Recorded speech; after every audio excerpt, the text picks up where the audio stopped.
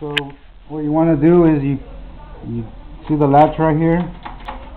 You lay the computer down, push down the latch, and you slide the cover off, take it off. Oh, I can't see nothing. Okay, so here's the CD-ROM right here. You can see it's right there. The top.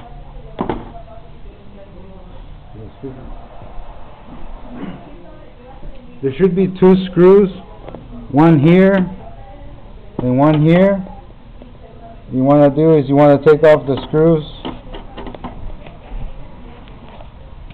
with a Phillips. You need a Phillips screwdriver. Take it off.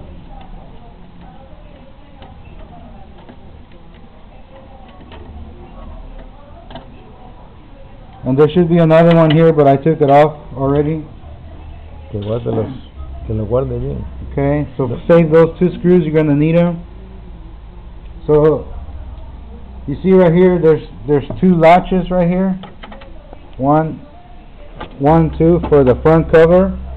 What you want to do is you want to push up on both of them, and then the cover comes off. You gotta push up on the two latches, and then you can attach the front cover of the computer. See, no cover. So what you want to do is you want to unplug everything on the CD right here. You unplug the power and the cable right here. These two, you unplug it, save those, then you slide out the CD, the old one. So you take that one out, and then you put the new one back in,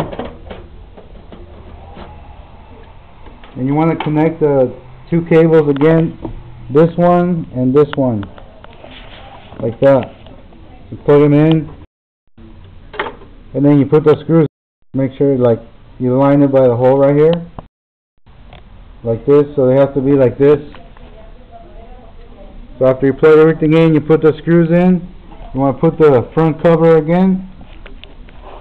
What you want to do is, you see right here, there's some hooks right here. Inside, you put them on the hooks, and then you close the computer. It's closed. So once it's plugged in and everything, you already this holds in place. So then once that's in, you want to put the cover back, slide it in, make sure everything's connected right there, and then just slide it back in. Make sure you turn off the power, unplug the power before you do this. You don't want the power plugged in, and then plug it back in, and once you're done, and you can start the computer, and it should work. La primera cosa es que quite todo el power. Yeah. Before you start, unplug the power for sure.